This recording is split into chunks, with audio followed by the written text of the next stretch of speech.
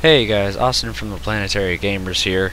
Gonna be doing a little bit of a different video for you guys today.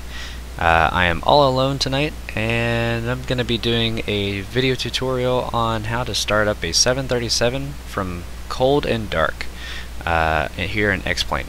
Now, I've tried to look at some other checklists online, and most of them were either add-ons or plugins, or they just didn't really pertain to X-Plane 11.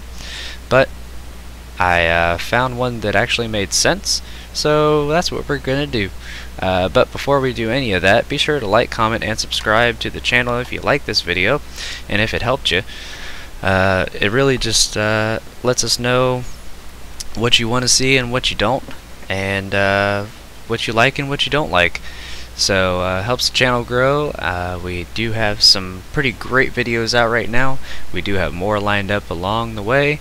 So yeah, we would really appreciate it if you would do all those things. It really helps us.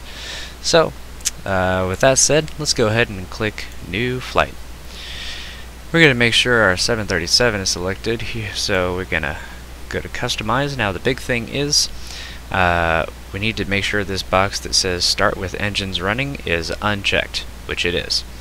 We're going to go to Orlando International, which is the local airport. Gate 48, sure, why not? Local weather, local time of day. Everything else looks good, so we're going to go ahead and start flight. Now this does take quite a bit of time to load. We'll go ahead and Alright, so here we are in our 737, and as you can see, we are in a cold and dark state. So no lights, no engines, no nothing. So it's basically whenever you get in your car, nothing's running, right? So that's oh, hey, we got another airline over there. Alright, cool. So pretty much what we're going to be doing is starting from scratch. So first thing we're going to do is turn on my aviation flashlight so I can see what I'm doing. That might help. And we're going to come over here and we're going to turn the dome light on to bright. And then come over here. Turn the ground power on. There we go. We can turn our flashlight off. We don't need it anymore. Now when you turn the ground power on, you might hear what sounds to be like engine starting. But don't be fooled, it's not the engine starting. Basically, we are connected to the airport, and that's how we're getting our power. So, yep, so first thing we're going to do is come over here. Actually, first thing we're going to do, make sure our parking brake is set, which it is. Now the first thing we're going to do is come over here and make sure our master battery is set to on, and our standby power is set to auto, as well as our ground power, which is set to on. So from there we're going to start up the APU, or the auxiliary power unit. So basically whenever I push this lever down, you're going to see this gauge rise, and that's how you know the APU is starting up. So go ahead, and I usually like to hold it, just gives a little more dramatic effect. So just a couple seconds will do on that, and we'll see over here this indicator should light up blue. There it is. And so then we can turn on our APU generators for engines 1 and 2, as well as turn our ground power off, because guess what? We don't need it anymore. And then we'll come over here, turn on our fuel pumps for 1 and 2. We're going to come over here to this other panel right there, and we're going to turn on the APU bleed to there. And then we'll come over here, turn on our hydraulic pumps, both sets of those. And so this is what kind of threw me off for X-Plane, is I used to play a lot of Flight Simulator X, and they didn't have all these switches here. And even if they did, they weren't they were inoperable. So what really kind of threw me off is in FSX you have to turn this to flight, and then it'll automatically do the ignition start. But for X-Plane, for some reason, you have to turn it to ground. Never have quite figured that out.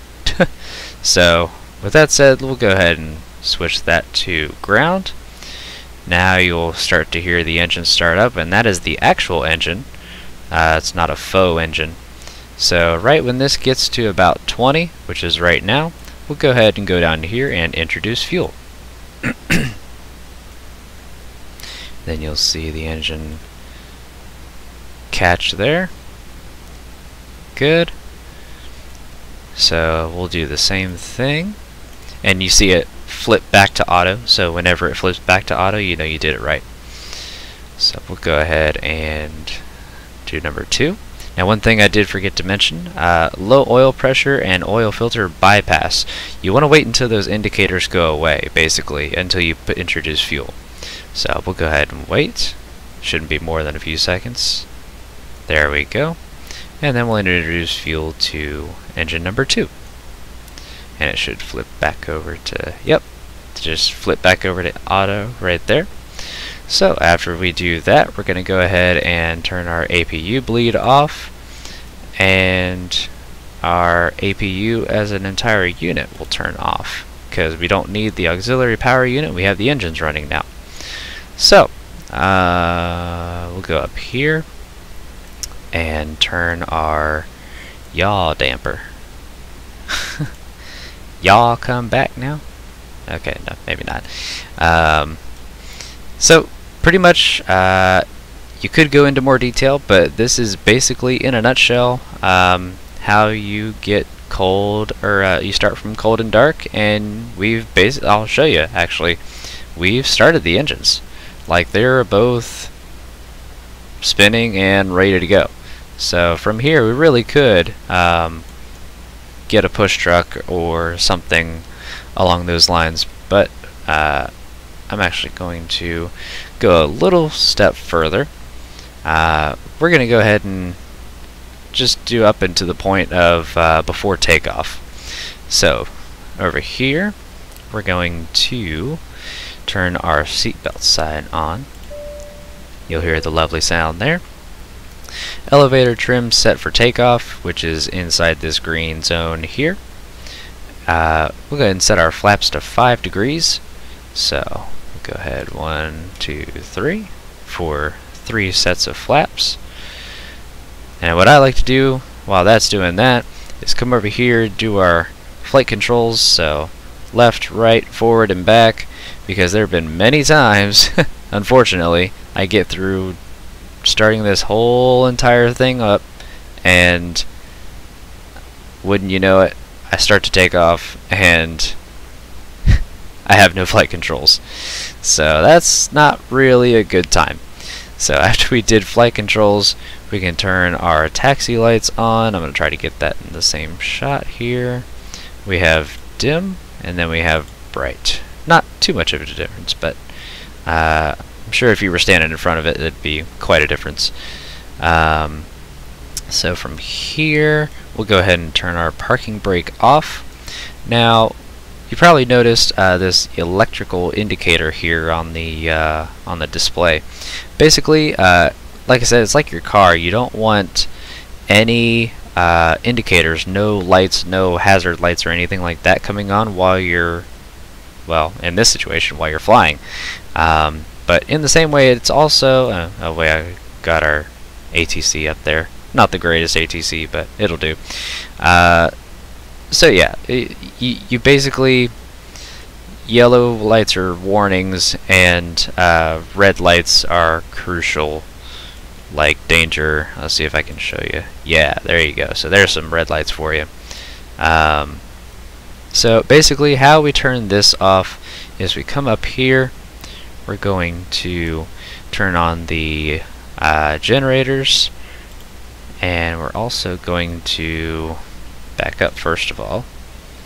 We're going to come here, turn the bus transfer from auto back to off, and there we go. The indicator is gone.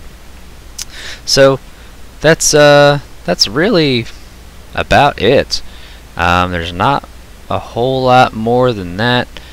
This is always going to stay on. These are the gear. Yep, these are the gear lights, so those will stay on as long as they're down. And then this is the, I mean, you can leave these on if you want, but this is the probe heat. So we'll go ahead and turn it off just to have a little fun. So I hope you guys enjoyed it.